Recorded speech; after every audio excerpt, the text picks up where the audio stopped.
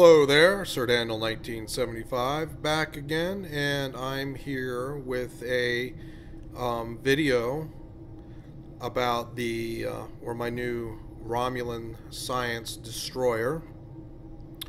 I got it earlier this week. I think it was Monday or Tuesday I was able to get it. I actually got it. It was Tuesday. Guess right. I got it 2 days ahead of schedule because I had unlocked some boxes and had enough low-buy crystals to get enough cubandations to get it early. Well, anyway, I really like this ship.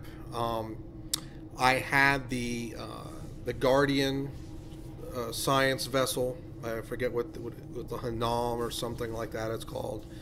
The free tier 5 ship that you get when you become an admiral. And at level 40, and I just think the ship is terrible. I tried many different things, and I just couldn't get anything to work the way that I wanted it. And I was about to start grinding to get the Tal Shiar destroyer, because you could build that ship for a science character if you want. You just won't have a bonus to auxiliary, flat bonus to auxiliary like you do with a science vessel. But I was going to do that, and I didn't. And then they released what the anniversary ships were going to be, and so I went with that. And I said, well, let me just go for that and get this ship. And it's a pretty decent ship. In fact, I really like it. I've done some play with it. I think I've tested it with basically every STF race that you can. So like I've done it with the Borg, I've done it against the Tholians, I've done it with the Alachi. No, not the Alachi.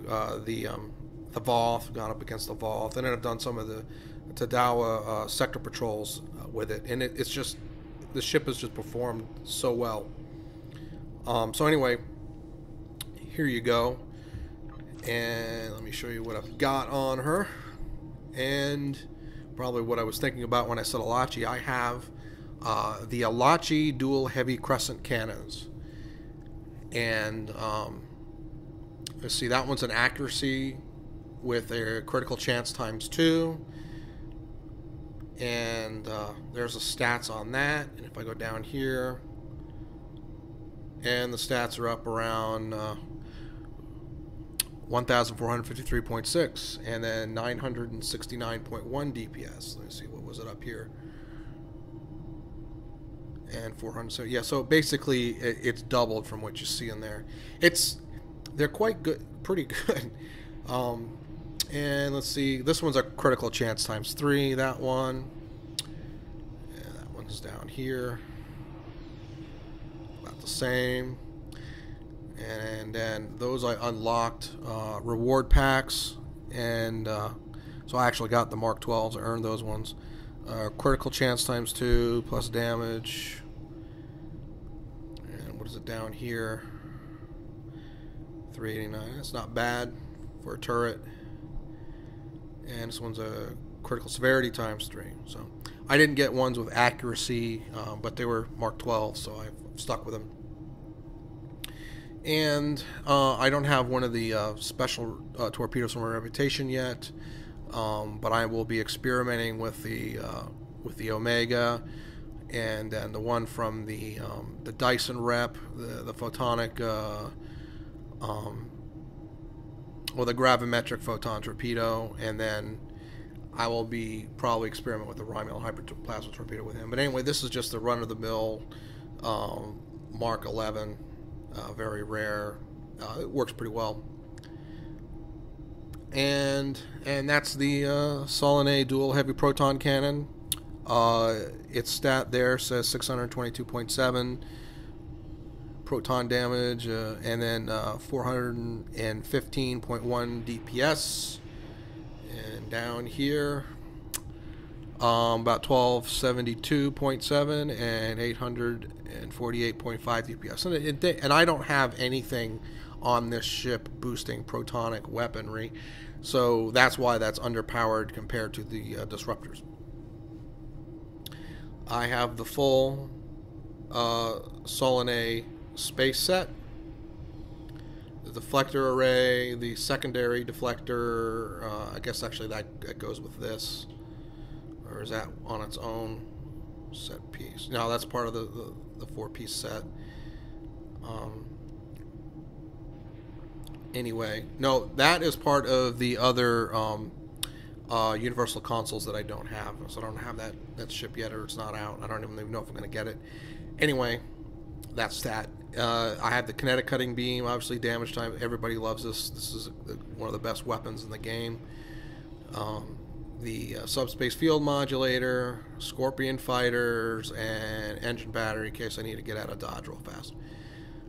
Okay, engineering consoles. I got a Mark 10 fleet neutronium with a plus turn, 18 kinetic damage resistance, and 0.8 and 18.8 all energy, and 18.8 flight turn rate. And then I've got an RCS enhanced one with all resistance, so another plus 10 to kinetic and damage, and a plus 40 turn rate. This ship turns fantastic with this setup in here. It turns just like any old escort. It's really wonderful. And I've got a Mark 11 science flow capacitor with a minus threat and plus the plasma. So I'm adding a plasma dot to my non-plasma weapons. And I've got the simulated module, 0-point conduit, which is good for power insulators and critical chance, and an extra power to subsystems. And I was using the new Nucara particle converter in the other build because I was using beam weapons, and I don't really have beam weapons. It does give a bonus to that, so I'm not really getting that extra bonus to beam weapons unless it gives that bonus to the kinetic cutting beam. I'm not sure if it does. I don't even know if it really shows me on there if it does that, but it might give an extra bonus to that. And then an extra bonus to Starship power insulators, and then particle generators, which is good because I do use particle generator. And so there's that. That's a nice little console. And then I've got a Mark 11 rare disruptor, and then 2 uncommons. And as I get more funds that I can purchase off the exchange, I will put better ones in there. And perhaps I will put the fleet ones in there when it gets to that point. So anyway, that's this ship in a nutshell. It's pretty good. Let's see what's going on down here. Now, you don't, because this isn't the C-Store version, which isn't even out yet, but you do get a couple of abilities just with this space set and stuff that comes with this ship. And let's see, I get the advanced metaphasic shields. Basically, it's just like it seems to be like at least emergency power to shields. Very similar to that, especially in animation. Let's see, that's 1,379.8 shield regeneration for each facing, plus 15.8 shield power setting for 30 seconds. Let's see what this says down here.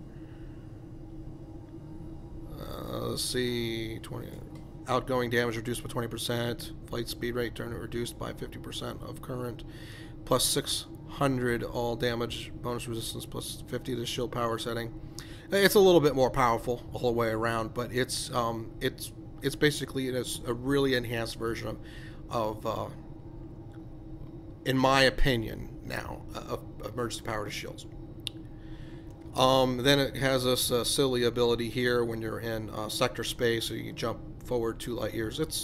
It's handy when you're doing the Tadawa sector patrols, so that would be it's worth there.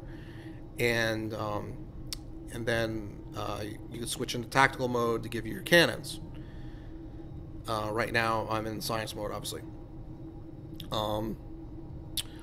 I'm trying to do slightly different on the power tray here build, so if I want to use the numbers on my on my Cyber Sniper gamepad that I use.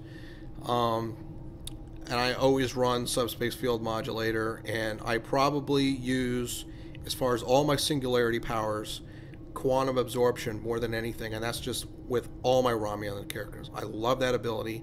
I'm a tanking-oriented type person.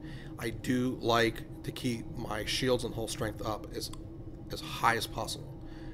And then I probably would use Plasma secondary. So I put those two in my power tray so it's very easy to get to them and to not be confused if I go to access them over here. I do like O-Load quite a bit, the Singularity Overcharge, because it just really boosts the power on all your weapons, especially when you get up to level 5 on this. And I also do like Singularity Jump, but not as much as Quantum Absorption and the Plasma Shockwave. I just think those are really wonderful abilities. And so that's basically it. And I got the, he's a true science character. Let's see, on my bridge officer abilities, I use Tachyon Beam 1. I do like to do a lot of like power and shield drain stuff. And that's a great ability to use in conjunction with the target shield systems. And that'll you pop those two at the same time, it will just start to drip down the shield strength and hull strength of the ship. It's kind of amazing how fast it works. Of course, Tychon's Rift 1, that's a wonderful ability. Another great ability that I am just really becoming a very big fan of is Feedback Pulse 2 or 1. But Feedback Pulse is a really good tanking, almost like a tanking, but it's sort of like a protection shield ability, and all your incoming, well, not all of your incoming damage, but almost half of your incoming energy damage is turned into an attack on your enemies, and it sends a feedback pulse out to them, so it's awesome. And I like all my characters. I love Emergency Power to Shields and Engineering Team 2. That's my engineering heal, and I'll have some heals here that transfer shield strength, and then Hazard Emitters 2. It's another two great abilities. And let's see, I'm in science mode right now, but I'll still go through what's here. I have Torpedo High Yield 1, TAC Team 2, Cannon Scatter Volley 2, okay, and on her Tier 1 ability is Torpedo Spread 1. Now if I switch on over to Tactical, I managed to get a buff off the exchange. I had Cannon Rapid Fire 3, and I wanted to put that in there. So I have a serious punch on Cannon Fire in Tier 4 on when I'm in TAC mode. So let me do a little something here. Just give you a little breeze of the ship. Alright, and I'm just gonna start moving. I want you to see how well this turns. I mean, it is it's like flying around the Defiant or something. It's very nimble, and I hit that. She moves a little bit wider on that power, but if I hit my power to engines there, and I can just do donuts, and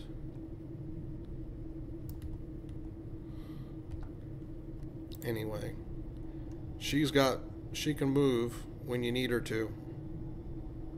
So that's that. Let me go. I did miss a power over here. Of course, over here,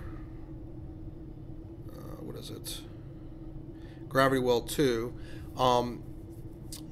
next, I've been looking on the exchange. I haven't found one for a good price, but when I get a buff with Gravity Well 3, I will retrain this character for Gravity Well 3 in that section, and so I will then have Gravity Well 3. But I love that ability, so these are probably some of my favorite abilities, and then Tractor Beam would be my next one, which I don't have it with this, but that Tractor Beam is another ability that I like.